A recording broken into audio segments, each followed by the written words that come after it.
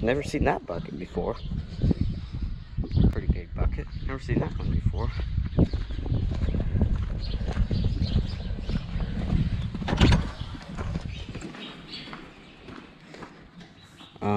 You guys, this is not our tool shed. I'm just gonna turn around and close the door quietly behind me and walk away very fast and quietly.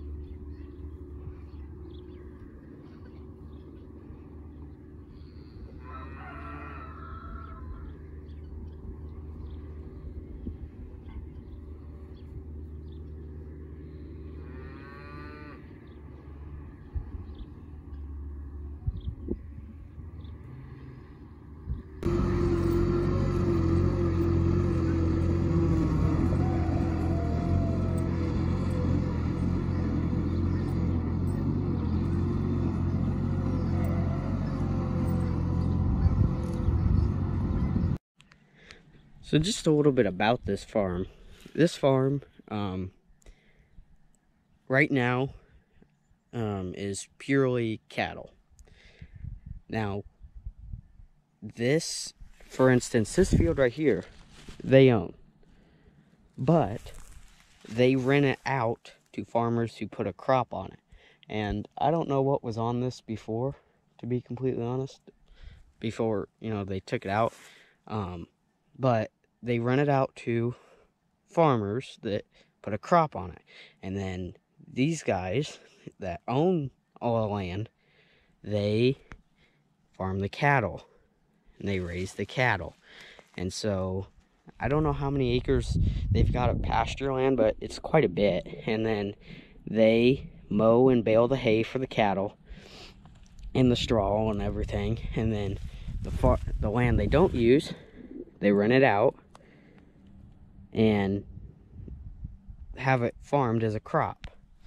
Now, here in North Dakota, they still farm corn like we do in Indiana, and they farm soybeans, but they farm a few other things, like I've seen sunflowers, and a few other things. I don't quite know what they were. I never asked, but it's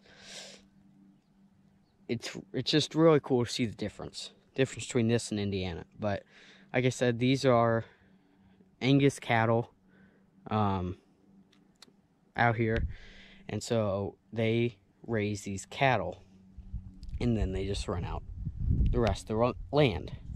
So it may, you know, and up here sometimes it's hard to tell, because I feel like it's I don't know. You see quite a bit of cattle farms, and you see quite a bit of just crop farms from what I've seen. So it's pretty cool. And up here, you know, these guys, these farms have tons of cattle, and these guys don't have a whole lot, but they have quite a bit of cattle. And so they have lots of cattle. Some of these farms do. And it's, sorry about the wind noise, but it's easier up here to have a lot of cattle because you can have a lot of pasture land and a lot of grass to mow and have those cattle on.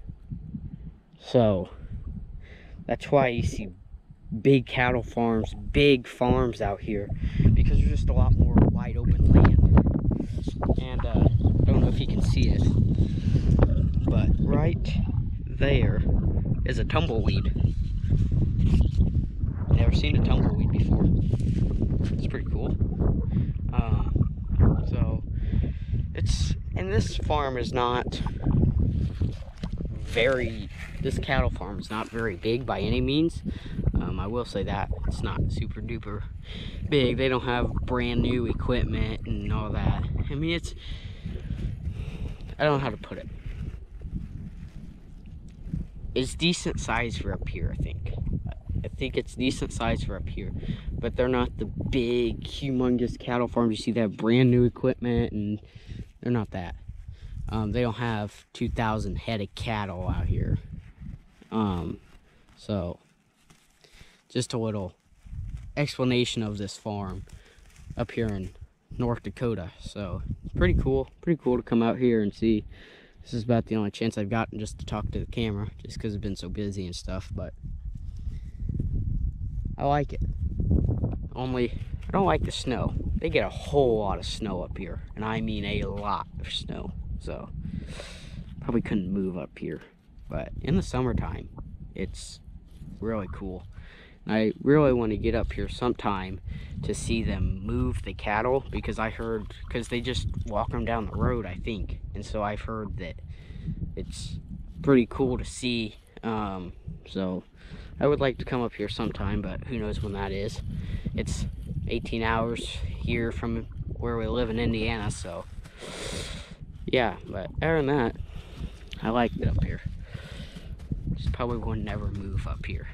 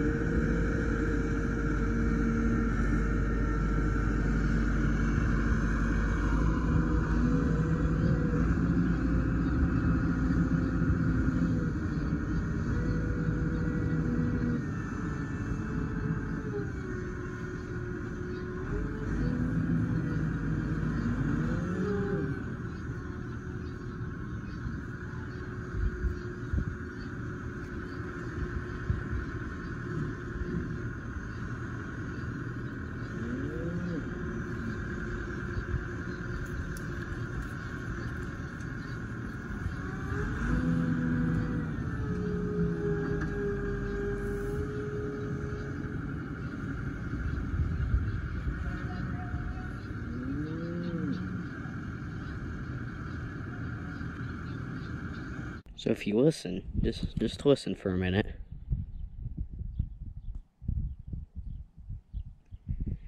Besides maybe the wind noise in the camera, it's really quiet out here, and that's really nice.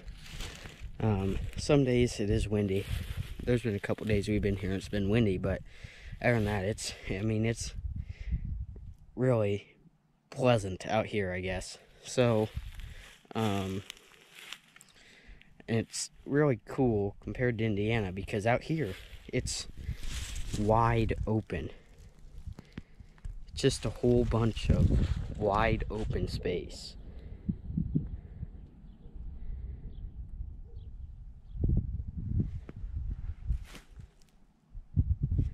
And so it's just really cool to come out and look and say, or just see, you can see forever out here, it seems like. And I mean, you can see trees off in the distance, but not near. Like Indiana has a lot of not small, but closed in fields by trees. Here, completely wide open. These fields are humongous.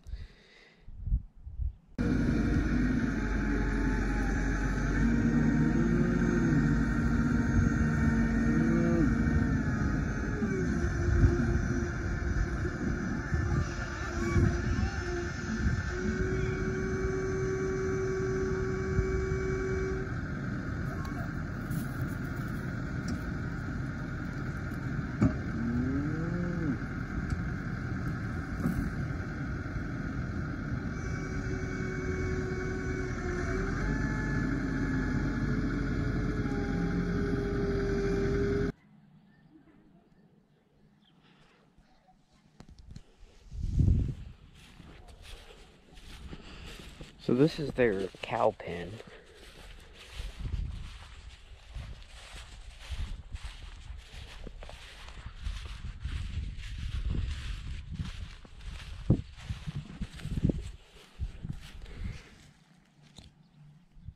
These cows have had more than 2 calves, I think.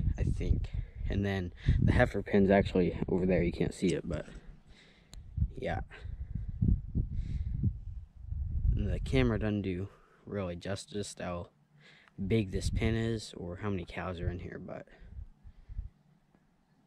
And then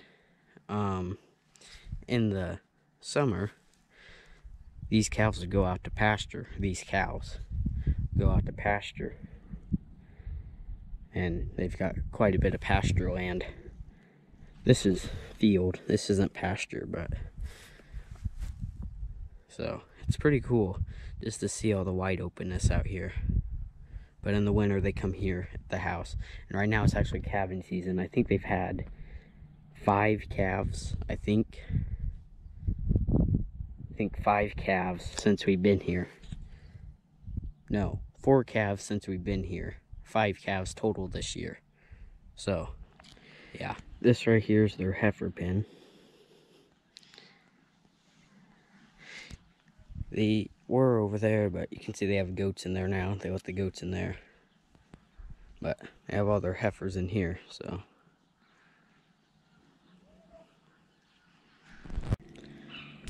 right now I'm in what they call their machine shed, their main machine shed.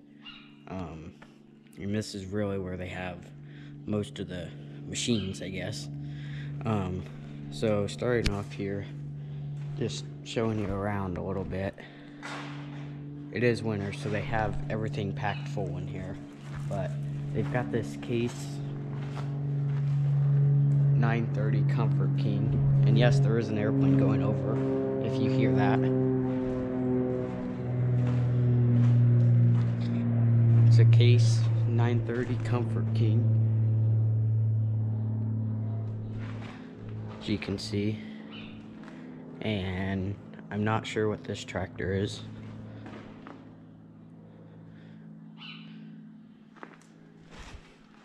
And then they've got an old horse buggy back here. These 2 tractors do not run. Don't know why, I just know they don't run. If you come over here, they've got their case baler. I think it's a 465, I think is what it is. These are big bags of feed. But yeah, it's a case. No, it's been in. I can't see it, but let's take a look here.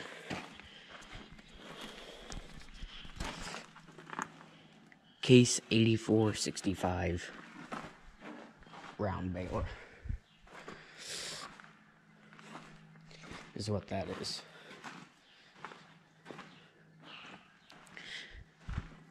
And coming up the line here,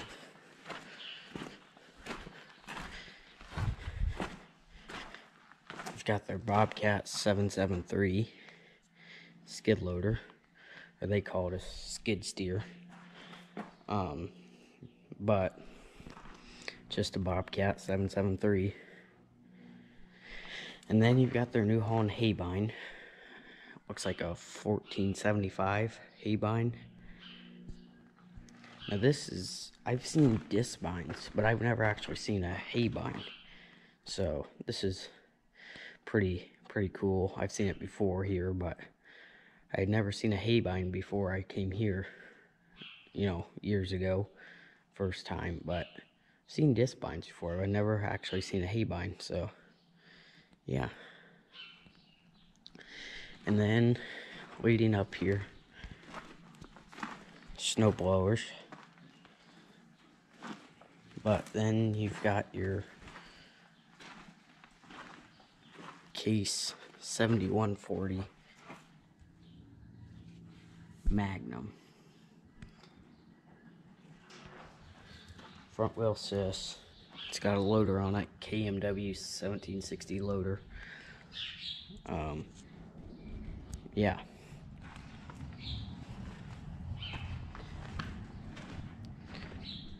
7140 Magnum, pretty cool.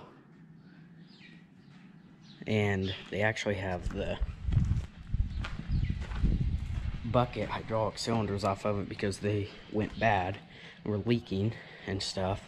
So they took them into town, so they actually have the bucket. It's actually sitting outside there, but there's no cylinders on it.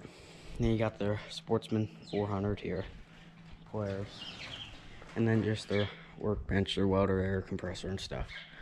And then they actually have an Alice Chalmers in what they call the combine shed, where they used to store their old combine when they used to run crops. But they don't have any more, so they have their Alice Chalmers sitting in there. It doesn't have a cab on it. This tractor right here is their biggest tractor. And then they have another tractor, I can't remember what it is. It has a cab on it, 2-wheel drive, it has duals on the back. Can't remember exactly what it is.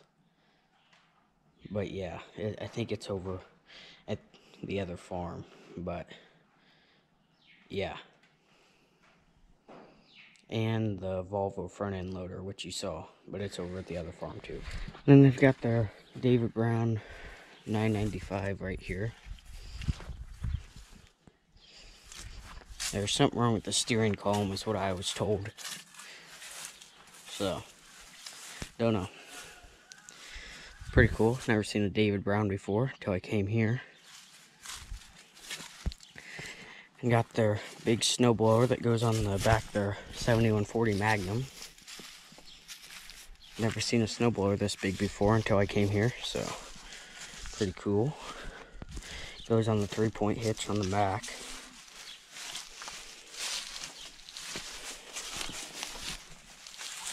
And then, I don't know how well you can tell, that's a Massey Ferguson manure spreader right there. Massey Ferguson 160. I'm assuming that's their old manure spreader. So, yeah. And this is the barn that has all their goats and sheep in it.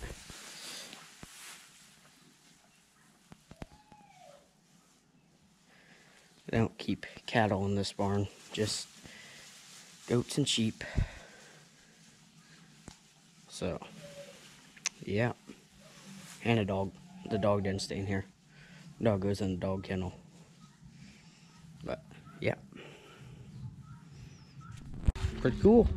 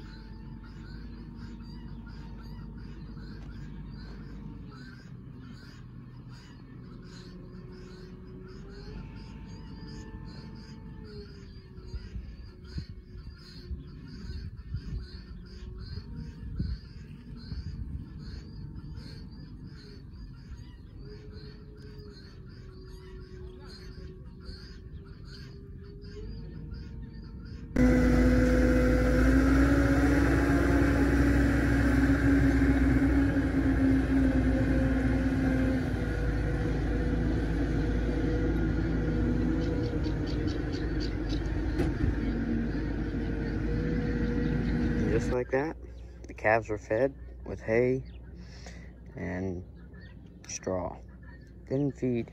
We fed most of the straw this morning, but mainly hay this afternoon, so.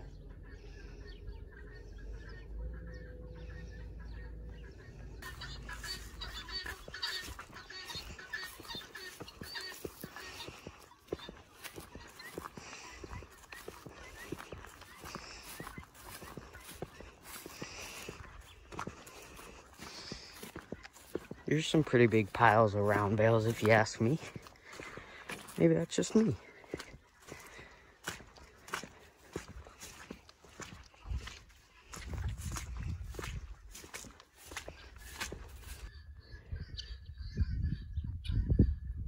Well, guys, this is the last you'll see of this place for a while. Don't know exactly when we'll be back, but hopefully it's sometime relatively soon. As long as it's not in the dead of winter, I'm fine with it when they have all their blizzards. It's like 3:45 in the morning. Gonna leave at 4. Head back home to Indiana. And get into planet season because that is just right around the corner. Gotta pull the planter out and stuff, so yep. Say goodbye to this place for a while. We'll be back, but no promises when.